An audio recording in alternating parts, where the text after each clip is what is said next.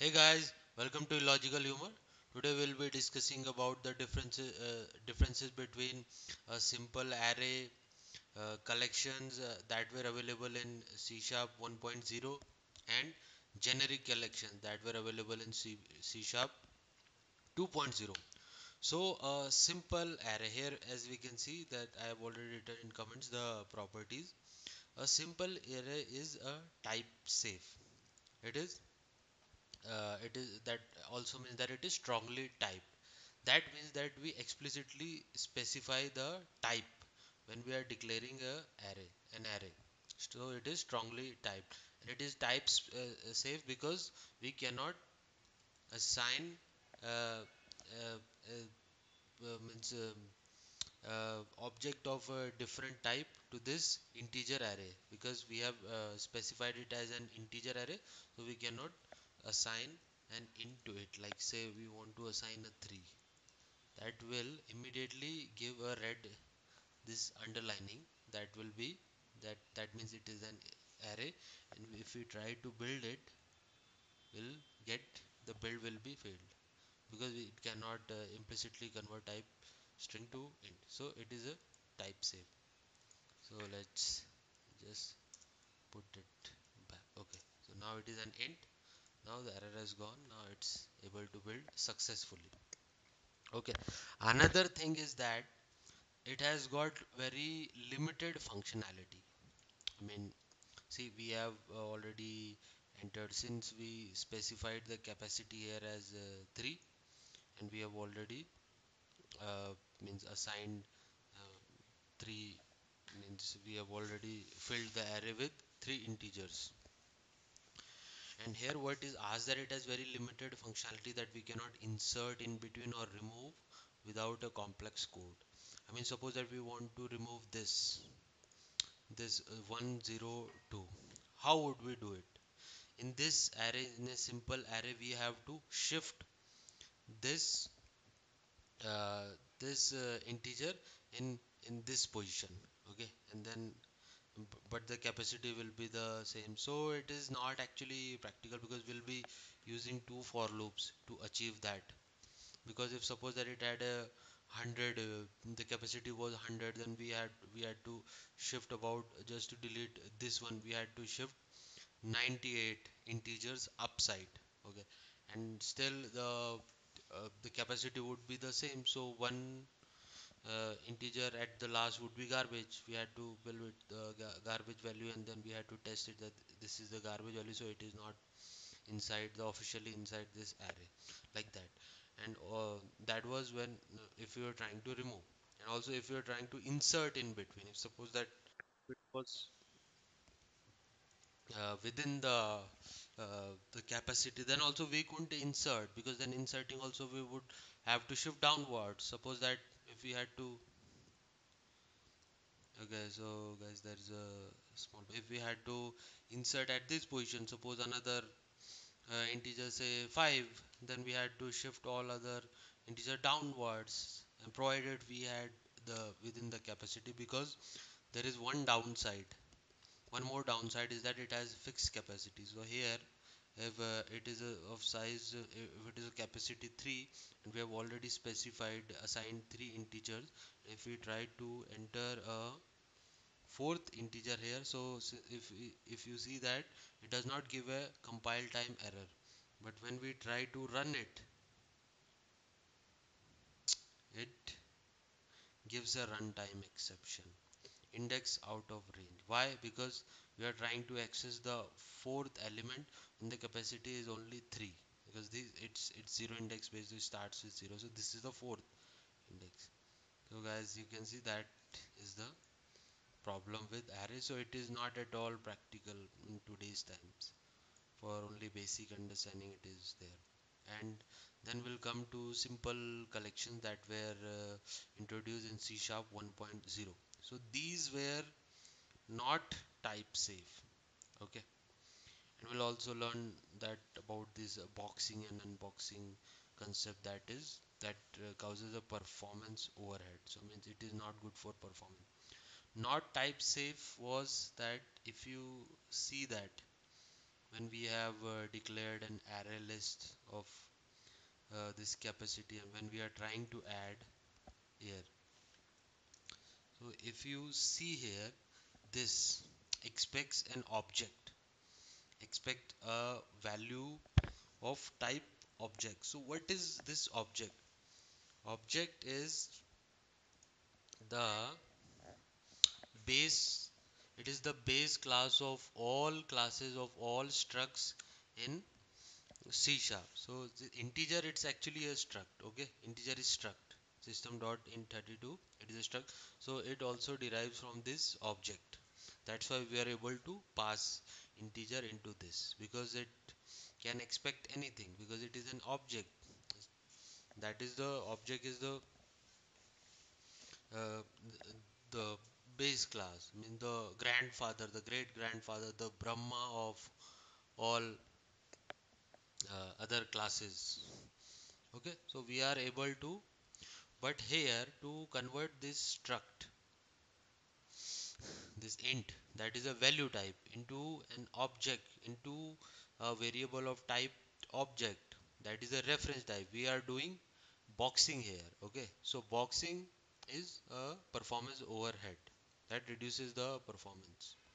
Okay, and then when we are trying to access this array list at this integer at second position, at third position of this array list, if you try to do this, then if you try to run, then again it, because it cannot, you cannot implicitly convert object, because it returns an object of object type, and it, you cannot means implicitly convert it into int. You have to explicitly provide a cast.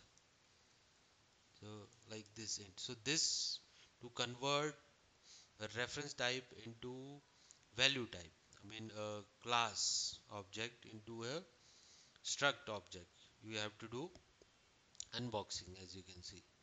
So this is also this was, as we discussed, it is a performance order. If we try to now build it, it will be okay.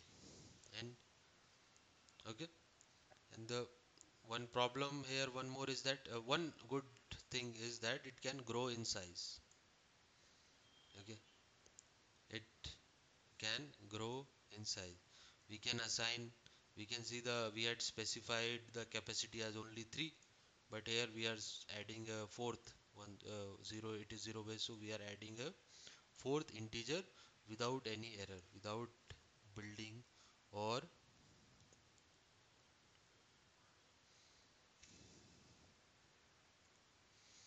as you can see. Okay, so this was the previous error. We'll comment this out. Okay, and now we'll try to run it again.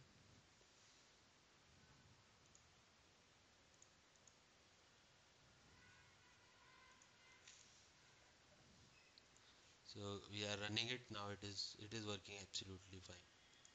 So this is absolutely fine, no problem with this, it can grow inside. Okay, so the second point here that we missed was that several methods to manipulate the collection, like insert and remove.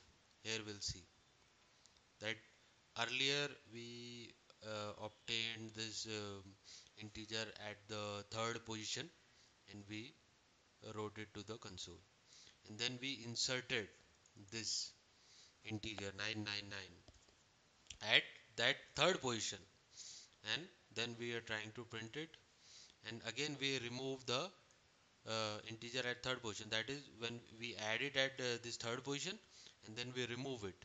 Let's see what was the result here.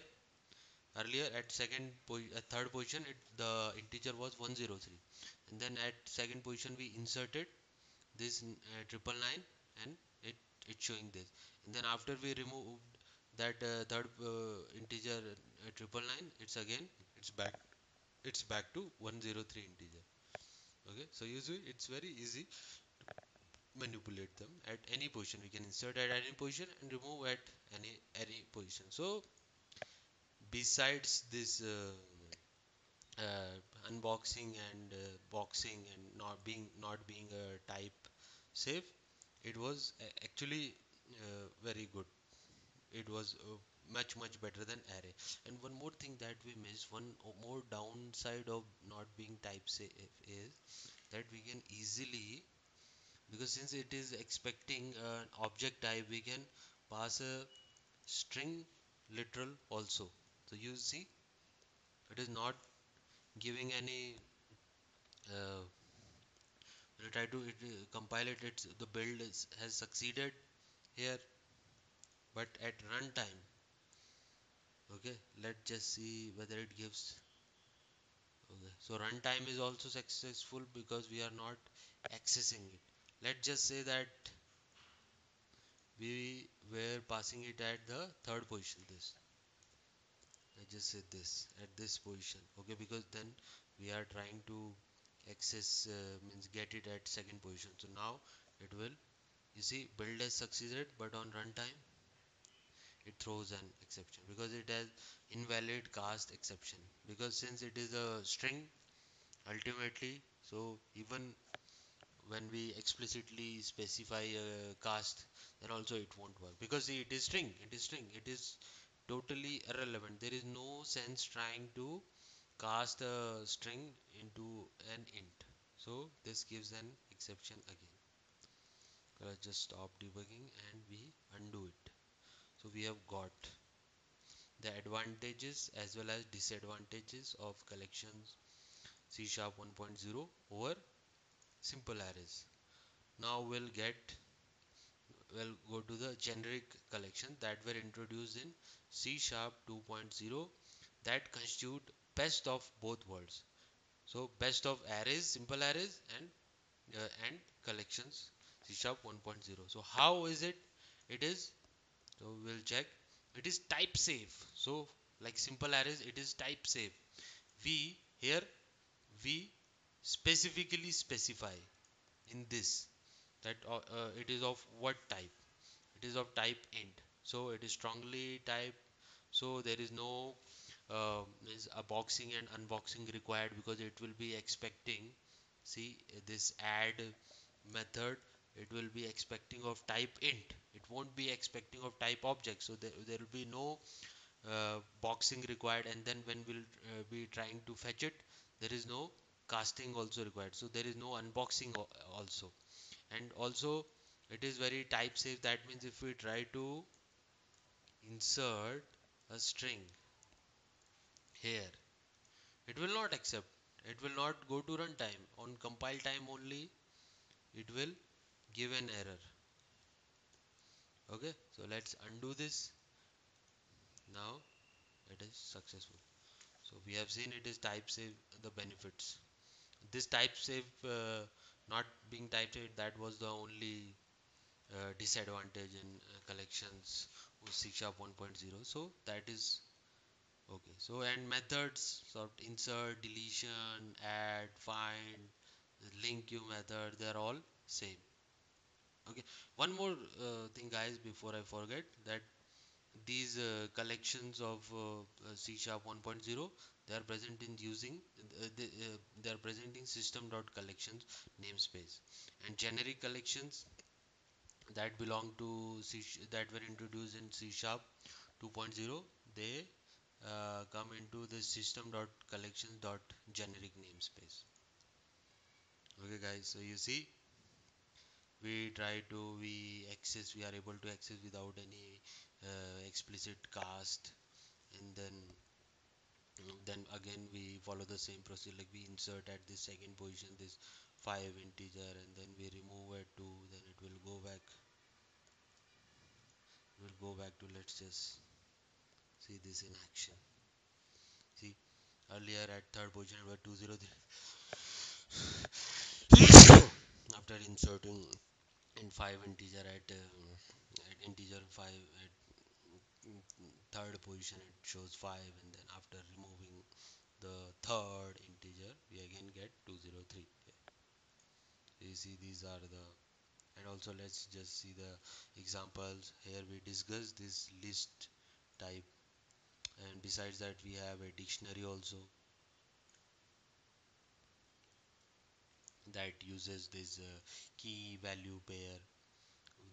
which who has got this hash table counterpart in these simple collections. And then we have queue, simple stack, that queues of type T and stack of type T.